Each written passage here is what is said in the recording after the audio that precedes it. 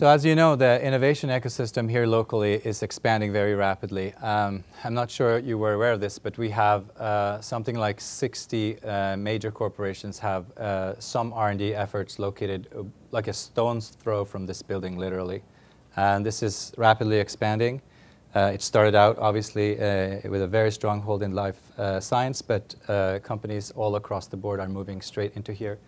But the effort we are running here at the Startup Exchange stretches much more internationally. If you just take a look at some of these statistics, you know, among our 1,200 startups that were started out of MIT in the last decade, most of them are already running international businesses. Some of them are, in fact, not even here. So a lot of them have set up shop, you know, if you're an alum and you live in Japan, that's where you're going to start your company. So this is a very global effort. Why do we have a startup exchange program at MIT when there are so many activities going on with innovation? Well, it turns out that this corporate membership program, we revealed a couple of years ago that companies don't feel always that they have full access to all of the innovation going out of MIT, and you could perhaps believe it. There's just, you know, at the time of writing, we thought there were between 50 and 70 startups. As I'm going to show you, the numbers is probably a lot larger than that. But having access, looking at the right technologies and startups at early enough was a priority for corporate America and internationally. And the strange thing as well, I think, for us was the finding that the startups themselves felt they didn't have ideal access to corporate partnerships, which I think was a little bit of a surprise to us as well, given that, you know, these are brilliant people. We graduate from here, and they are, you know, you are all in top demand. So anyway, this is just to explain why we are even here. There seems to be a demand on both sides to create a better matchmaking tool, and that's what we've built. Now, in the exact field of aerospace, as we will discover throughout the day, this is a field that's rapidly growing, but also growing in the kinds of firms that are interesting to the large players and in the sort of startups that are thinking that they have an aerospace offering. Here are just some very, very tentative statistics on what we know about that. I hope that today we'll actually uncover more about the truths here. We have plenty of drone startups. We have perhaps 16 pure play aerospace startups. Some of them are in the room today. But we also have hundreds of startups that have services that are relevant in some way, perhaps to the supply chain, perhaps to the core of aerospace, or somewhere in the supply chain. Last year, we had 83 startups that we documented. And I think as we are rolling on with this initiative, we are going to discover more and more startups. But, you know, we can only count what we can see.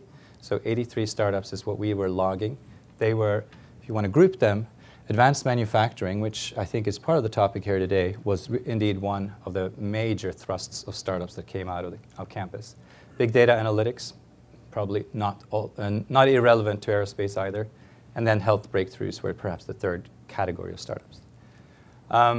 What kinds of things do we do for startups? Well, sometimes we actually bring them out of stealth. There are startups that we are the first to introduce them to a corporate audience. You know, we're not Squawk Box, we're not, you know, a major news organization, but we kind of break the news to the corporates. And that has been found to be a very important service for startups. We're also taking startups on the road. We've been to the foreign country of California twice, and we are going even further out to London, and we're taking startups to China. Very excited today to let you know about an initiative that we are only sort of pre-launching. We haven't really been out there with the full news about this, but we are slowly now rolling out what's called STEX 25. It's an accelerator program for 25 of the new and most emerging startups that came out of MIT over the last 5 years, and we will be giving them accelerated access to matchmaking services towards the corporate sector. So it's a very specific type of accelerator. It cuts across all fields, and you can nominate startups for that through MIT labs, such as CSAIL, such as you know, the Trust Center for MIT Entrepreneurship. So essentially, these startups are nominated from internally at MIT, and then they become part of what we do, which is introducing startups and trying to create partnerships or help foster partnerships between corporates and startups. Some of the things that we have succeeded with include, Henkel, that was a member here for a long time. They were introduced to Dropwise, a wonderful startup out of a couple of MIT labs. So that's just one example of a partnership agreement that we were part of fostering. Sometimes it extends to investment. Samsung, another member company, invests in autonomy. That has gotten quite a bit of attention lately for self-driving cars. Overall, over the last 2 years that this program has been in action, we have worked with over 30 of our member companies. That number is rapidly out of date because I think that we were tapping into something that almost every large company is interested in. Here are some of the active partnership opportunities that our startups can apply to right now. Go on the website and log in and apply to very explicit wishes to look into certain trends, topics, technologies for various types of partnerships. I think I'm going to leave it right there, and we will head straight to the main part of the day, which is our exciting startups. And you will note that we don't have a lot of time, so I ask everyone to be mindful that we have about 2 minutes for each startup.